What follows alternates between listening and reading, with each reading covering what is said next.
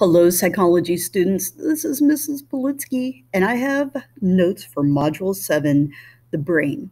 And we're going to begin today by talking a little bit about the brain itself and some of the structures. And in the course of this chapter or this module, there are going to be 5 different parts to this. And so this is just part 1. So let's begin. The brain, for the most part, is the most important part of the central nervous system, and it weighs roughly 3 pounds. When we talk about the differences between males and females, the male brain does weigh just slightly more at 48 ounces compared to the female brain at roughly 44 ounces. Don't assume that a heavier brain necessarily equates a smarter person. Because of the fact that when we talk about individuals who have had certain developmental disabilities, for example, Down syndrome, the brains of individuals with Down syndrome typically are bigger and they may weigh more, but that does not necessarily equate to intelligence.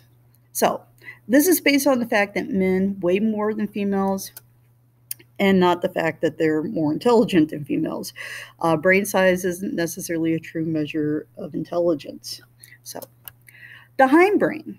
The hindbrain, for the most part, controls the vital functions, and part of that is the medulla.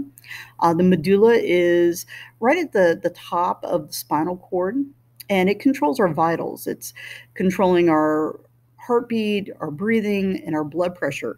If someone would have damage to the medulla, it would be, for the most part, the end of their life, because these are the vitals that keep us alive on a day-to-day basis.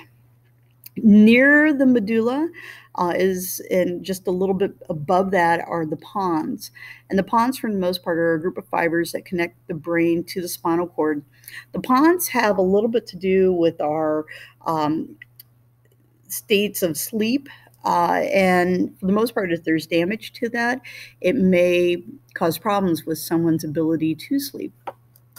And then not far from the spinal cord and the pons is something known as the cerebellum. Cerebellum is kind of nicknamed the little brain, and it regulates posture, balance, and muscular activity.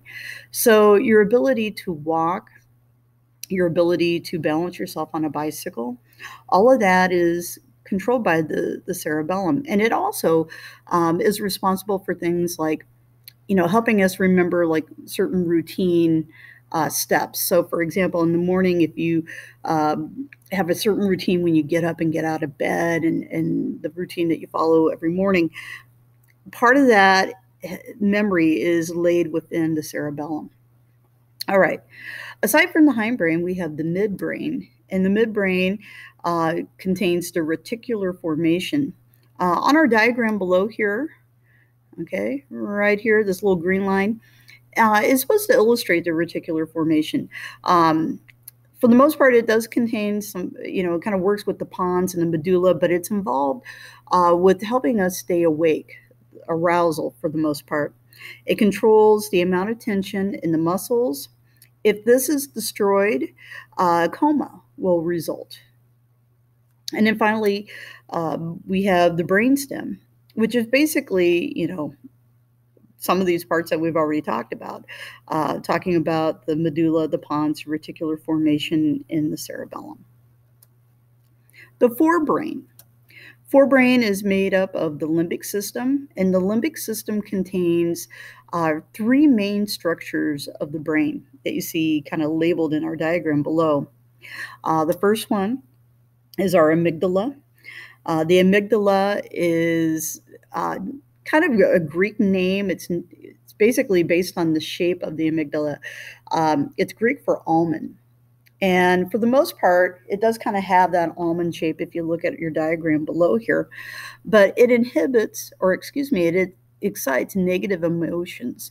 So your emotions of anger and rage and aggression are all part of that. If there would be damage to the amygdala, then that part of our emotional cycle becomes very placid.